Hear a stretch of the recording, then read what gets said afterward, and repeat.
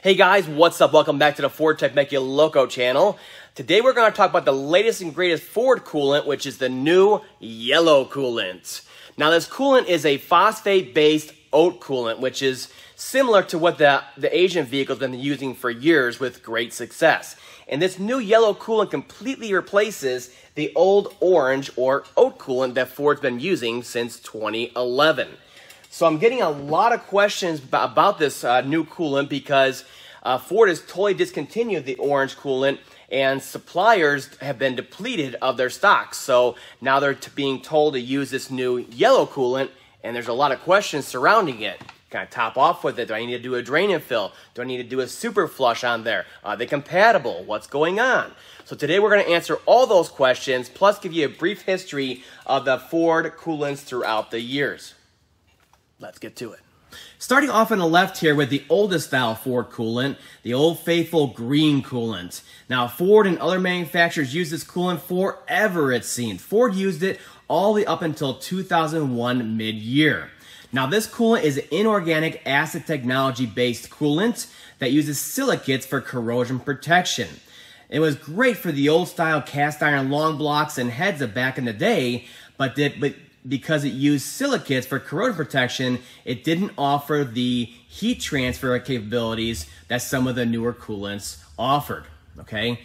Plus, this coolant did not last very long. It lasted maybe 3 years, 30,000 miles, and Ford needed something that could last much longer and, of course, offer better heat transfer.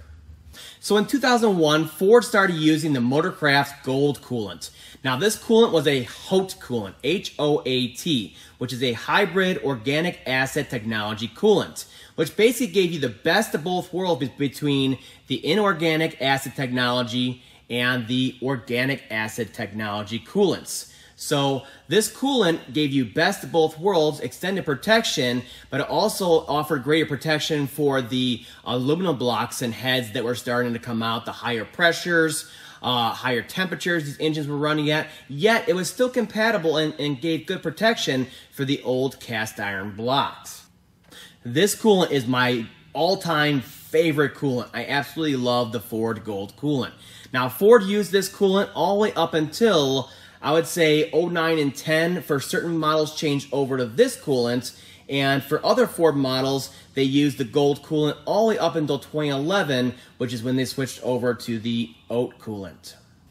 Now in 2009 and 10, Ford dabbled in the P-OAT or phosphate-based OAT coolant similar to the new one that's coming out now.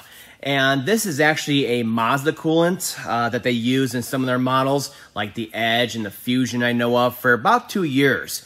Now this coolant's a weird variation of the P-OAT coolant. It has a dark dye to it, it has a special bottle color, and you cannot leave it on your shelf for too long or expose it to sunlight for too long. It'll degrade the coolant very rapidly. So it's a special coolant for sure, and they only use that for a couple of years. But you can see a difference. It's definitely much darker than regular coolant. Now, starting in 2011, Ford went to a full-on OAT coolant in most of their vehicles. So OAT coolant is an organic acid technology coolant. So it got rid of the phosphates and the silicates for corrosion protection and offered other protection methods which increased the heat transfer. But as we all know, the OAT coolant, which is basically a Dex-Cool clone, has a lot of problems with it. It has a 5-year, 100,000 mile life expectancy, but as we all know, this coolant has a lot of issues when it gets down to really cold temps, has a lot of fallout issues, and a lot of protection issues also. So, starting in 2018, Ford jumped over to another version of OAT coolant, which is the P-OAT coolant right here, which is a phosphate-based coolant, which is yellow or lime green, as you see here. So as you can see, throughout the years, we changed a lot of different colors, but they're pretty distinct in color, so you should be able to tell which one is actually in your vehicle. And of course, consult your owner's manual and make sure you're using the proper coolant for the vehicle that you are operating. Because like I said, each one of these protects in different ways for the different technology as you go throughout the years. Moving on, let's talk about how you transition over from the old Orange OAT coolant to the new Yellow P-OAT coolant, which I highly recommend for anybody out there running one of these two old coolants, especially engines that are running an internal water pump like the 3.5 liter Cyclone engine. It's gonna make it last much, much longer. The new corrosion properties of this coolant, the P-OAT coolant, are incredible compared to the old OAT coolants.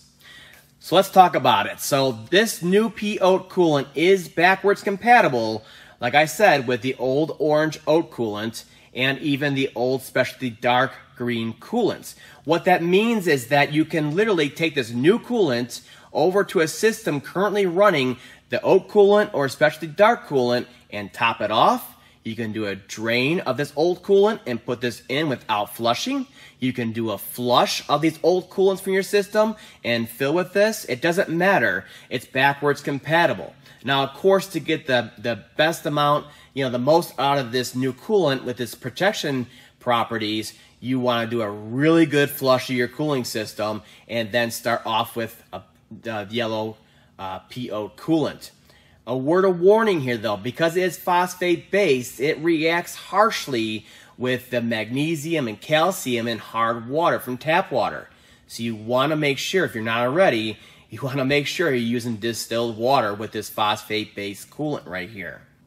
Also, just because you switch over to this new coolant, which has a 10-year, 200,000 mile protection interval, that doesn't mean your old vehicle that was currently running one of these two coolants now has 10-year, 200,000 mile protection.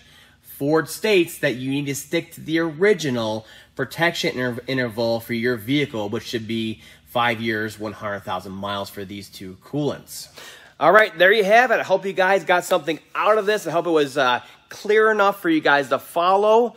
Like I said, it's backwards compatible with the old Orange OAT coolant, specialty dark green coolant, but no other coolant. So if your vehicle originally had gold coolant or the original green coolant, it is not compatible with those cooling systems. Do not use it. It's only backwards compatible with the OAT coolant and the dark green coolants. And I do highly recommend switching over to it as soon as possible because it offers much greater protection over other coolants out there. It's a great coolant. So that's all for now. I'll see you guys next time.